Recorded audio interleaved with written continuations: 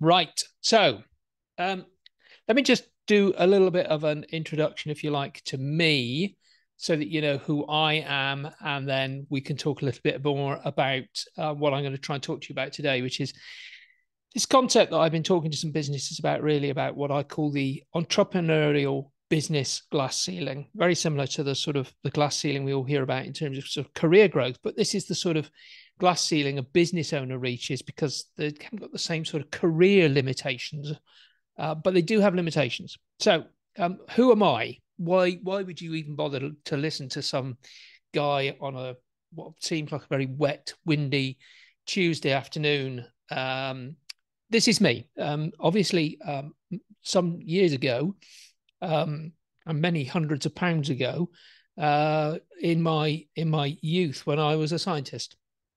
And that's the background that I come from. I was a scientist in various universities. This one was taken whilst I was doing one of my research degrees, and what I used to research involved me having to do very structured experiments in order to be able to ensure that I could repeat what I learned and make sure I could sort of do it again and again. And I eventually realized that being a scientist in the world of sort of academia, building laboratories and such like, wasn't really what I was going to enjoy. And I left in order to develop a business career by starting some businesses and working for some large corporate clients. And I thought that my training to become a scientific mind in order to sort of do this research process to understand the scientific method would not serve me well in my entrepreneurial career. So I threw it away for a few years. And then I realized that I was actually having difficulty building some of the businesses I was working with because I thought that I had to sort of, do things in a spontaneous way, and I actually learned that that was actually really inhibiting the growth of the businesses that I was working with. And I came back and I reevaluated what I was doing in terms of my scientific thinking. And I then proceeded to be able to actually grow one of my businesses to over 600 people. And one of the reasons I did that is because I implemented what I called, and still sort of call and teach with various business owners now, the scientific business value building machine. Bit of a mouthful, but it basically what it is a way of taking 5 steps and implementing them into your business. And I'm not going to talk too much about what each of those steps are today. I've done some other masterclasses on some of those steps. But what I'm trying to do is take you through the fact that you have got to install a machine, a bit like a scientist does for their experiment, into your business. You have got to think like this thing, this business that you're building is somehow outside of yourself. It is a separate entity. It is not you. You are an operator of this. You're feeding it. You're doing some things in order to sort of to optimize it. But this is not you. You are the person that has to actually install this machine into the business and then let it run. And there are five steps. And I will very briefly touch upon what those 5 things are because they're important. They are the fact that you have to have a vision. You have to have a lead generation system. You have to have repeatable excellence. You have to have a team that is cohesive, and that will lead eventually to profit momentum. And that's the thing which actually builds your business and builds the value that you as a business owner can use. So what is it that I therefore am talking about in this entrepreneurial glass ceiling? Well, as I said, most of the people think about what an entrepreneurial glass ceiling is that thing that stops them progressing in their career. For women, it's often the fact that they are female and they're unable to progress. For other people, it's their youth, or it's the fact that they were from the wrong side of the tracks or whatever. It's this thing that stops them progressing. But for a business owner, there's nothing really that should stop them apart from these 3 things, which actually you'll find most business owners find themselves unable to grow their business because they're overwhelmed. They're swamped with day-to-day operations. They're absolutely bogged down in what's going on. There's often chaos around them because they haven't built these systems that I've talked about. I can attest to this because one of the first businesses I did, I almost physically stopped trying to build systems because I believe it was the wrong thing to do. And it was chaotic. In fact, we never really got that business to grow because it was just chaotic. And it stagnated. It was unable to grow because at the end of the day, the thing that was stopping it growing was the fact that everything came through me. As the business owner, literally everything went through what I was doing. And as a result, when I wasn't there, or if I wasn't able to answer a question, everything came to a halt. So it's very common that business owners sort of see themselves going, this business isn't growing. I can't understand why it's not growing. It's all chaos around here. Nothing's working. I'm overwhelmed with work. And this is just chaos. And the reason is that the business owner has to rethink what their job is. Most business owners, when they start, are technicians. They're the skilled workers focusing on their trade. They're very good at what they do and they know how to do it. And that's the reason they've got their business growing, is because they're very good at it. A few manage to move into the next stage, which is still far too limited. They're the manager. They now see this as the manager of the tasks. They still have too many hands in their daily operations. They're still caught in the details because they're still the person that understands it best. But they have at least moved beyond the technician where they're doing it all. They're now saying, well, other people have to do it, but I have to take them through it. I have to make sure they're doing it properly. I have to watch everything they're doing. I have to make sure that they're doing it the way I do it, because if they don't, the business will not go well. Very few eventually make it to the visionary. And that's when true breakthrough comes. It's when the business owner just understands that they're now actually a strategic leader and innovator. They are no longer at the helm of all of this. They are now the person that is actually looking to the future and trying to decide where the business is going, trying to know exactly where the business will build greatest value, looking for new products, thinking about new ways of doing things, and passing all of the day-to-day operations on to somebody else. So one of the things I want to implore you to do as business owners is start redefining your role as you build your business. In fact, one of the things that I'm doing with one of my clients, because I do this with businesses on a daily basis, one of the things I'm doing with them at the moment is I'm redefining the role of the business owner, and I'm giving them a new job description in exactly the same way as they were when they were at their corporate job. And I'm focusing them on 4 things. The first is that they have to focus on long-term goals and market opportunities. That's what I call strategic planning.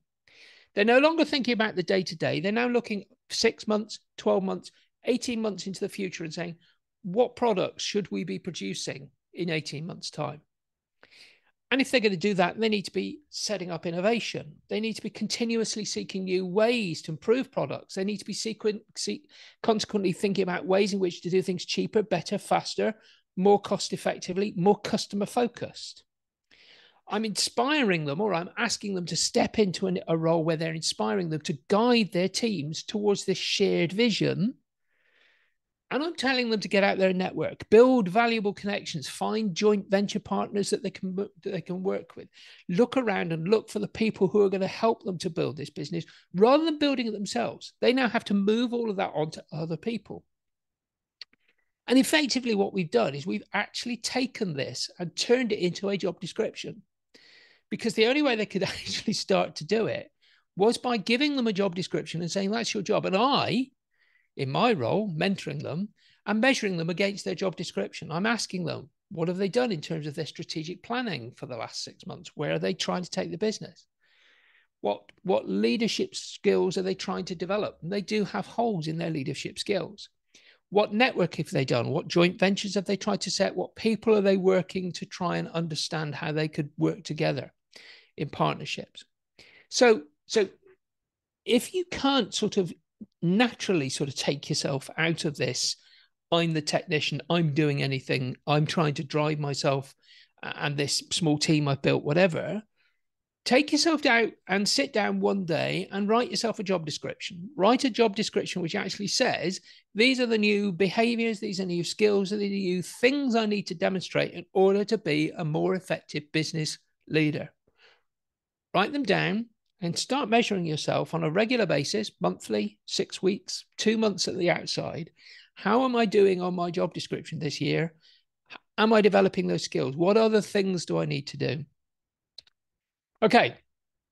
One of the things I just mentioned was the fact that in order to be able to do this, of course, they now have to have a vision which they can use to help guide the people that are doing the do whilst they're doing the thinking.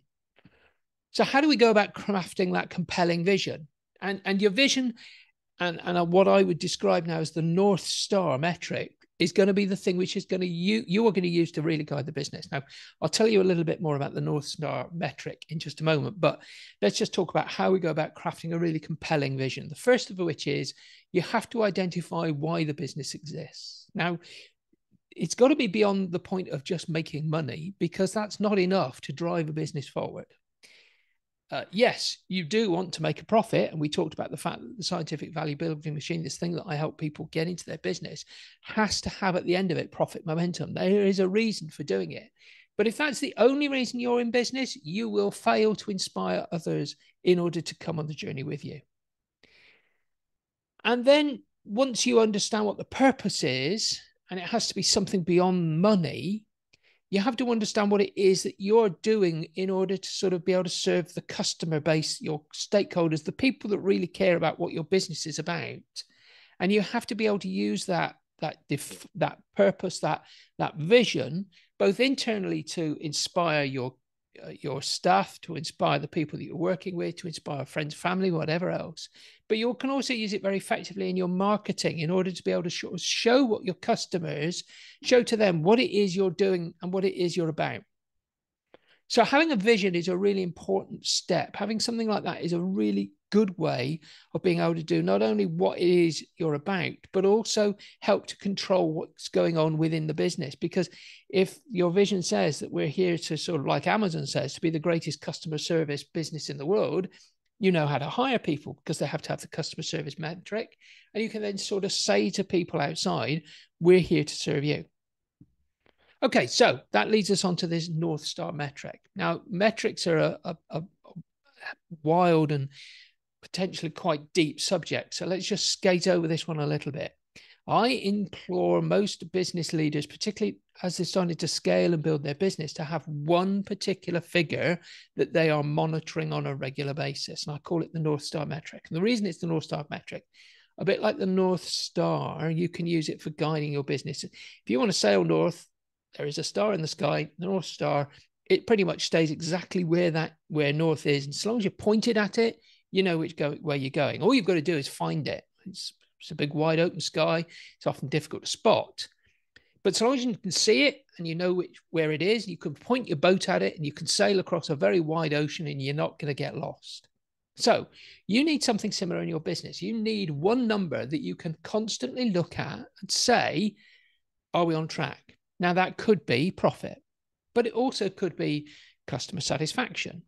It could be number of orders. It could be any one of a number of different things that you can sort of find within your business to measure. But the point is, it needs to be the one that you know that if that one's going in the right direction, number of complaints going down, number of customers going up, profit going up, number of products or widgets, whatever you're producing going up. So long as you're producing that number and is doing the right thing, you can say that your business remains on track. Everything else around you could be completely unmeasured, but you've got one number that you can rely upon. And then what I encourage you as business owners to do is to communicate that very clearly, internally, externally, and tell everybody what it is you're about. You've got a vision and you now know how to sort of, if you like, measure your vision. So tell everybody, because it's a good way of making sure you remain accountable to the thing that you've set as your business growth. The metric then has to be truly relevant. It has to be related to the business success, and you use it as the one primary focus of all of your effort. And if I can employ you to do anything else, use a metric which is going to, as I put it, make you growth oriented. Not something which is going to sort of, you can say, oh, I'm comfortable with that. There's no problem. I can make that one. Makes me feel good that every month I know I'm going to hit that number. Make it something which is going to stretch you a little bit. Make it something which is going to be that thing which goes, every so often, oh, I am not comfortable this month. I am at least 3, 4, 5, 10 points away from that thing. So that is a really good way of keeping yourself grounded and keeping yourself working. Okay, so enough of that. One of the things I've sort of alluded to in all of what we've said so far is there are other people doing things. And so the one thing that I had to learn was, because I wasn't very good at it, and as I said, in the first sort of business I set up, it was complete chaos. Everything was coming through me, and I didn't know how to delegate tasks to other people. Now, I often think that as business owners, we are the people who use and choose the path of least assistance. We definitely don't get comfortable with this early enough in our time as business owners.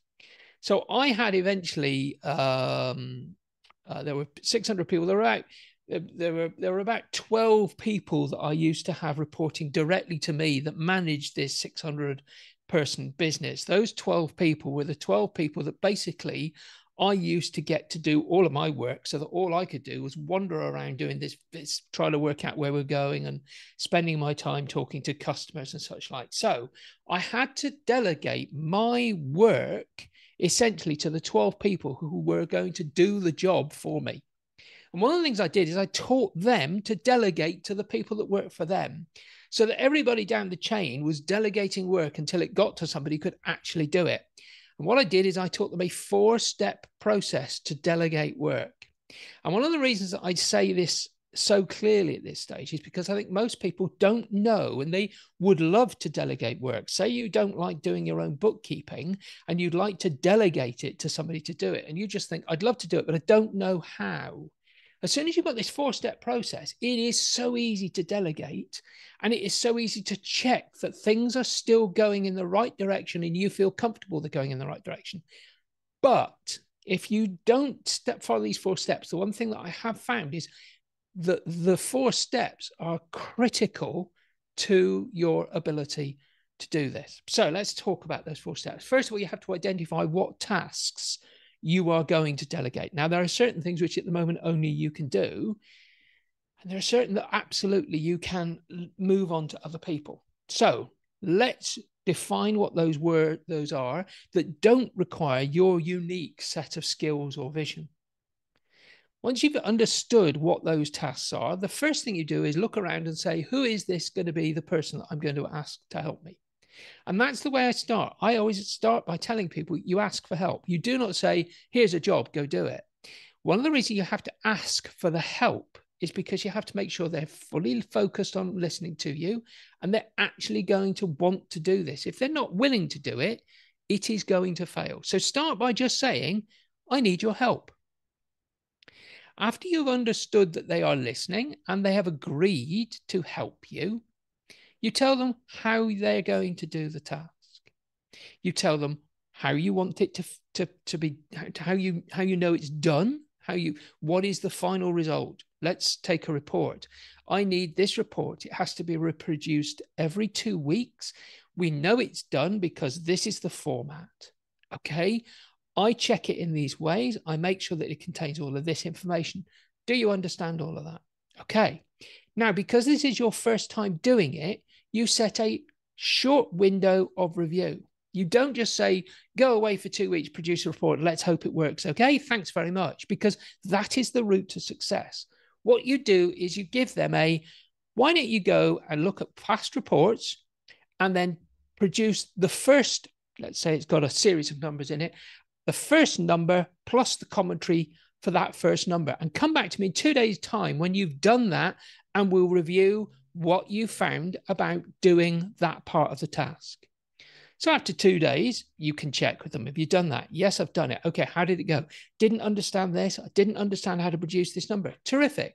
Now I'm going to help you by coaching you on how I go about producing that number or producing that paragraph or whatever in order for you to understand the process better. Okay, now you've got the first part of that done. Move on to the second part. Use the process that we've just discussed. And then you go on until such time as they produced it. So the first time they produce it, lots of very short reviews, lots of very short timescales, constant review. Second time they do it, you go, okay, you've a little more experience now. Go away for a week. Tell me how you are after the first week. Come back to me and talk to me about what you've managed to learn, how you found it. And we'll review, once again, any failings or any things that are preventing you from completing the task. Third or fourth time, you can basically just delegate this. You know how to produce this report. Go produce the report. Tell me when it's done. Now, two things that are very clear in what I've just said to you. One, as they get more confident, you get more confident, you can just leave them to it. But the task is only complete when they report it. You cannot at any stage just say, guys, just go ahead and do it. Don't bother to refer to me. You still have to say to them, tell me when it is delivered, because I need to know that there are no problems. And you cannot just leave it until the very last minute. You have to have short reviews to make sure that things are staying on track. Now, once you've done that and you've done it once, you can release that into the world. And at that point, you can allow them to get on and do their job. I did this with my managers. I've done it with many managers now. And the one time that I have found that everybody has failed to get this to work well is when they leave those reviews far too long and they allow that review process to be too long. If you have a task which takes a month and you just check in with somebody 3 weeks after you give it to them and say, how are you getting on? You will find they start it that day and a month-long task is suddenly compressed into a week. You must make the review process short. You've got to make it easy and you've got to allow them to come back to you with questions all the time. So that's how I built my delegation process. It's now been rolled out. I rolled it out to that company that I built. I rolled it out to hundreds of managers now. And in every single case, the one thing that I've heard of them when they come back to me and say, I had no idea how revolutionary this would be. I am suddenly free of all sorts of things that I knew I could let go of and other people could do. You'll also find that other people, when they get hold of this, are absolutely delighted they've been allowed to get on with something that they thought, I don't know why it is I'm not doing that because I'm better at it than they are. And I absolutely agree. There are certain things which I am just absolutely dreadful at, and I am much better letting those go. So, delegation. Let's just talk about the next thing, which I just want to get you up to speed on, and then I can take some questions or whatever. So, systems for scale. Systems are absolutely the key thing which allow you to scale. And in your business, by having a process documented or by having a series of documents which actually document how the work is done, you will increase the value of your business by at least 2 or 3 times. So you have got to have documented processes. You've got to automate as much as you possibly can. You need to create clear step-by-step guidelines for people to follow for all of the business operations that you are currently doing in your business. By having that process documented, you will enable yourself to get to the stage, if you ever want to sell your business, it becomes something which somebody else can buy because they know how it works. Unless they've got an idea of how it works, they can't possibly take it off your hands because you're still at the middle of it. As much as possible, you need to have software that is going to automate repetitive tasks. Why? We talk a lot about AI and things like that. It's not about that. It's about the fact that, unfortunately, software just doesn't make as many failures as human beings do. Software, for many reasons, doesn't lose concentration halfway through a task. So you do need to actually make sure that your business is built upon things which are going to be able to do things when there are nobody there. You need to have pieces of software at work when you're asleep. And it also helps to really standardize quality because, once again, in order to build a really repeatable system, your system has to be repeatable and done in exactly the same way, because you can then let your customers know that your product will always come out, whether it be a mortgage application or a widget, it will always come out to a standard which you can guarantee. Now, the thing that I will say for this is one great thing that you need to do behind all of that with people working is train them continuously in order to get them to be able to do this this job of keeping the business documented, to constantly be training them to do things better, faster, quicker. And that it comes with some cost, but you will find that those costs are far less than the processes of getting people to do that job without any of those supporting systems. Okay, so those are the ways to break through this entrepreneurial glass ceiling, because what we're trying to do is trying to move beyond the overwhelm, the chaos, the stagnation which comes from a business which runs through one person, and one person that is unable to sort of cope with anything too much, because there's only 8 hours, well, 24 hours in a day if you don't sleep, but only 8 hours working when you're going to be working with others, customers, suppliers, whatever. And that way you will always find that you are in a strict system that is overwhelmed, chaotic, and growth will stagnate.